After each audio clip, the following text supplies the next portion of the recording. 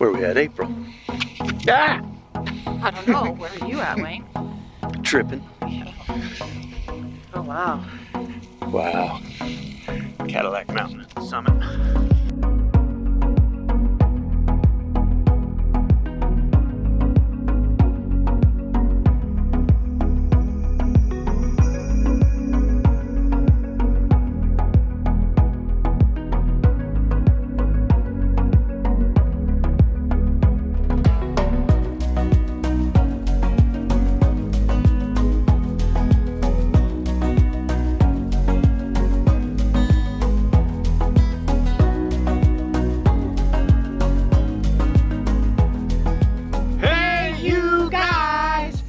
Thanks for joining us on another journey. Today, we're in Maine. And we're visiting Acadia National Park. If you're new to the channel, this is April. And I'm Wayne. We do a video every Thursday. So hit that subscribe button and smash that bell. So sit back, relax, and enjoy the journey. Oh, it's cold. You are standing on granitic rock formed millions of years ago when a very hot liquid cooled deep below the Earth's surface. This magma chamber, 2.3 miles below the surface, eventually erosion and glaciers scoured and removed the softer overlying rock, revealing the harder, more resistant granite, which is Acadia's mountains. Kind of crazy to think, huh? Yeah, it's eroded that much. If you're wanting to go to Cadillac Mountain, I suggest weeks and weeks and weeks in advance. Schedule your driving permit to be able to go up Cadillac Mountain, especially if you want to see sunrise. It's very hard to get one of those. Yeah, I would say as early as possible in advance.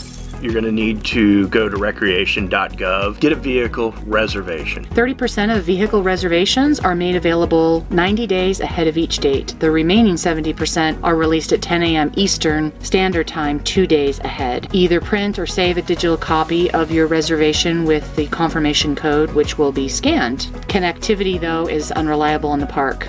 Yeah, internet doesn't work at all. Or phone service. You must also have a park entrance pass to enter Acadia in addition to having that vehicle reservation. Cool, cool. Cool, cool. If you see that town down there, that is Bar Harbor, and we're looking on it from the top of Cadillac Summit. Where are we at, April? Sand Beach. In Acadia National Park, Maine. Well, obviously the tide's going out. It's the beach, April. Yay. I love the beach. Not your tropical beach today. It's about 39 degrees out, fall.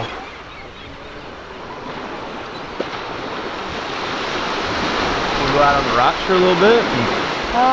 No. I really want to sit still. Want to go do the real hike that we're here for? Is that the real hike that you're here for?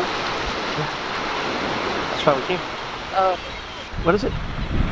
The beehive? The beehive. I thought it was the precipice. No, I can't do the precipice. You blamed it on me. I can do it by myself. Then why'd you say I couldn't do it with her? I don't think you can do that one. Do you? I'm not saying I want to. You said I can't do it. No, I can. I can do it, but... No, you said I can't. Let's go do it then. You said I can't, so why can't you? Because I have you with me.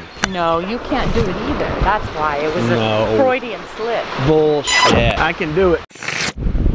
We made it to the Bass Harbor Lighthouse. This one's actually inside the Acadia National Park.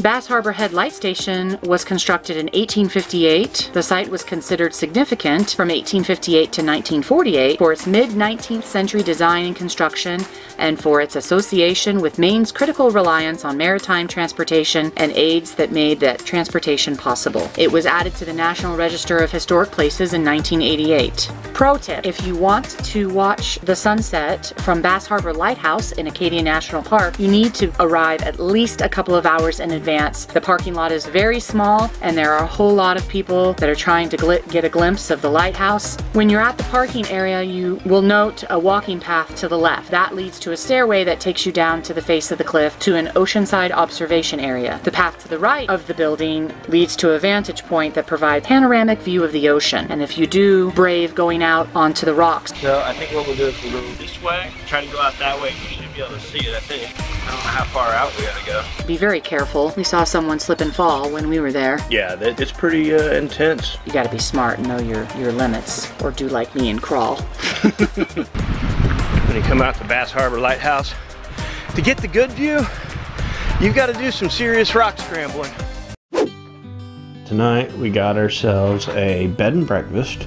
Really old house. I'm guessing probably in the late 1800s. It's old, really old, but yeah, we're here about an hour outside of Acadia National Park, just on the ocean.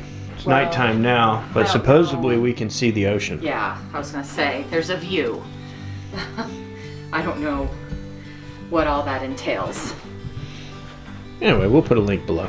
How old is the bed and breakfast? Well, the business has been run as a sort of an inn since about 1886. Started out with some platforms on the shore and some tents, the old white tents that you might see in a cavalry picture in the old west. And then the people subdivided, people bought property. In 75, when I got here, the business had sort of petered out and so forth. And I opened up to the public. This has been in your family for how long? The land is since the 1760s. Okay, how old's the house? The interior part of the house, it goes back to around 1800. Definitely old and crickety, but it's got character. And these blueberry pancakes, we had these yesterday for breakfast. If you come here, you gotta do the blueberry pancakes. April didn't even put syrup on hers yesterday. Wayne's all, what? He doesn't know what to think. April not using syrup. What do I make of it? Absolutely. And this view, you just don't even know. It's amazing. Tide has changed so much. Yeah, that's crazy. Right? I was just gonna ask you if the tides are different all up and down the coast. Well, tide's a tide. It's different here. The timings are different here than it is in... Oh yeah, the timings change all over the place, and the swings of the tide, depending on how far north you are versus how far south you are, will be different as well. We want to thank you guys for watching our video all the way to the end. If you would, hit that subscribe button, share it with a friend, and like always, thank you for living life.